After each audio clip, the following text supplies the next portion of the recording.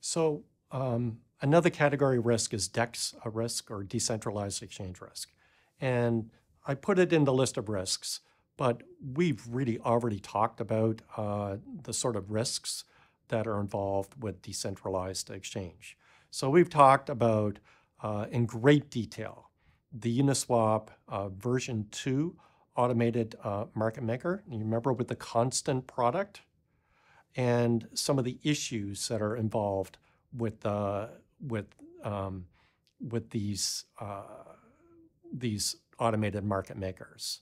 But we also talked about how to handle the order books in exchange and whether to have an on-chain order book or something off-chain and the risks that we deal with that. We indeed talked about an interesting potential solution of using a layer 2 to do the limit order book. But again, there are different protocols that use different approaches.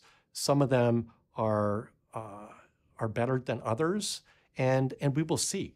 So again, in this space, given that it's so young, that the protocol, you might try a number of different things, but the one that people go to must be working the best.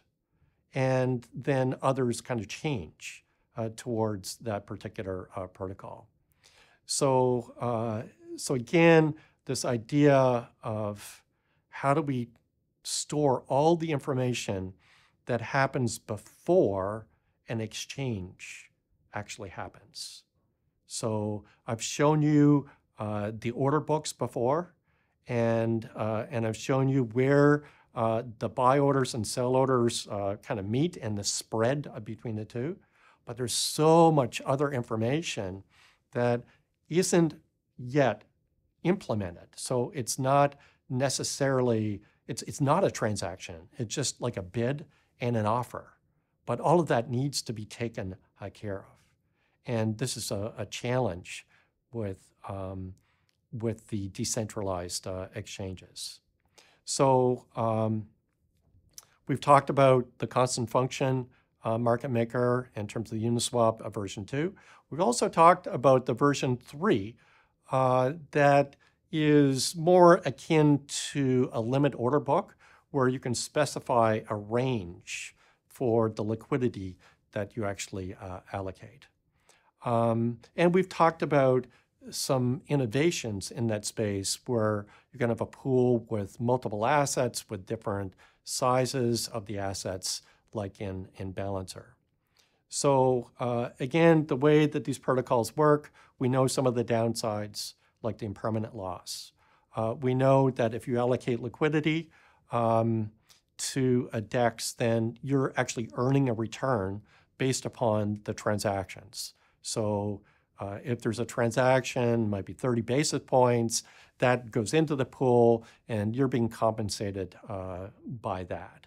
Liquidity obviously is another issue here. If there's insufficient liquidity, then that is going to lead to potentially very large slippage and potentially very large impermanent loss. And we spent a lot of time going through the details of the impermanent loss.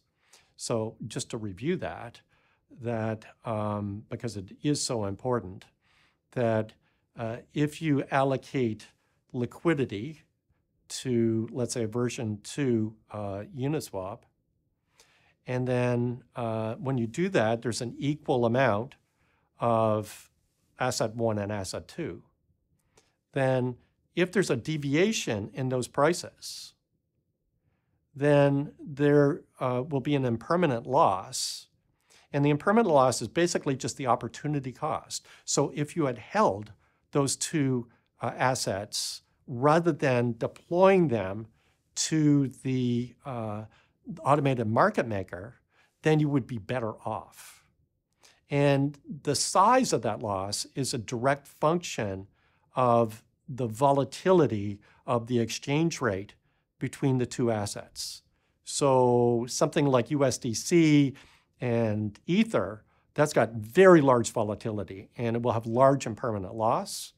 Whereas something like DAI and USDC, both stable coins, have very low volatility, very low impermanent loss. So these are risks that people face when they actually deploy liquidity to something like a constant function automated market maker. We've talked a little bit about these order books, and I've suggested that having an on-chain order book is something that doesn't make a lot of sense today. So given the cost of gas, to have something on-chain is just too expensive. And when it's too expensive, there's just not going to be sufficient liquidity. In the future, when we go to Ethereum 2.0, the on-chain order book becomes much more reasonable because the cost of doing on-chain transactions will be greatly decreased. Off-chain, that has got advantages and disadvantages. So it really depends on how you do it. So you need to do it in a very secure fashion. When we talked about DYDX, they've got a layer 2. So that is like a multi-signature wallet that's very secure. And it greatly reduces the number of on-chain transactions. So when there is a transaction, so when you actually meet the bid and the ask, the buyer and the seller, when the transaction actually occurs, then that goes on-chain. But all of the bids and the asks are kept in this layer 2 where the cost of actually transacting is close to zero. Okay, so there's different ways to do this and different advantages. So the point here is that, again, like other issues in DeFi, there's many different approaches to decentralized exchange.